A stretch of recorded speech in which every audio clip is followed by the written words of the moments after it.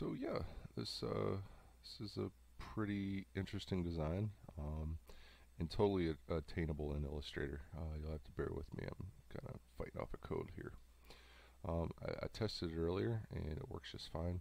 I've already got a few colors here picked out. Essentially, what you want to do is grab your let's break open key pose here. Get that running. Grab your eyedropper tool and pick out like the most intense colors. Grab those and just start throwing those in your palette, and we'll make gradients out of those. The rest is just creating some circles. So kind of scale this to size.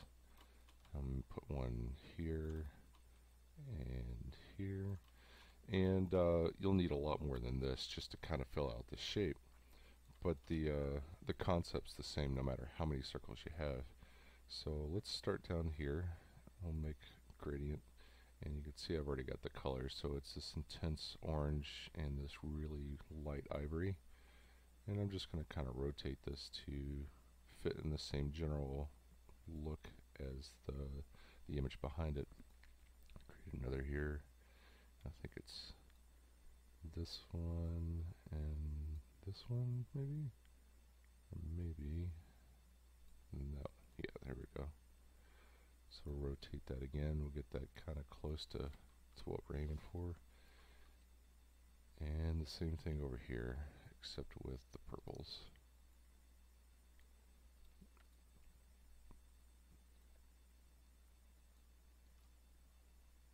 And the rest is just choosing the blend tool. So normally what I do is go to Object, Blend, and then Make.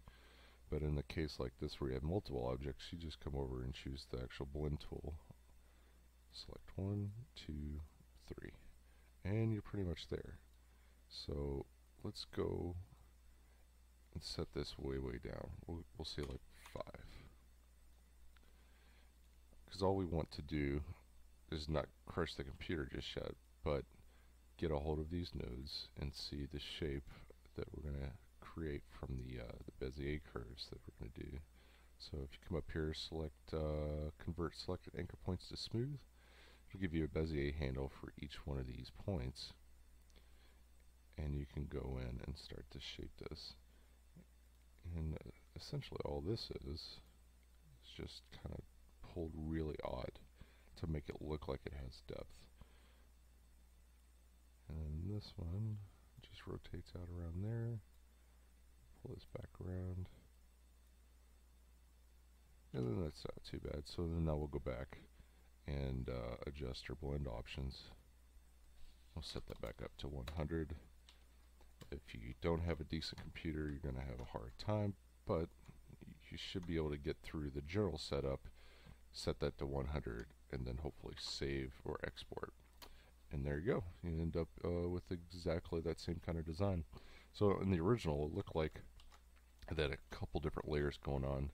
You had this main layer that started from the blue around to the purple, to the ivory, back to purple yellow. So maybe this kind of comes up and does one of those. So you might be able to pull this off entirely with one full shape. It's just a matter of layering those objects in the blend and setting your Bezier handles to kind of accommodate that shape. But essentially all we have is 3 circles and a line, and Illustrator does the rest of the work for us. So good luck. Hope that helps.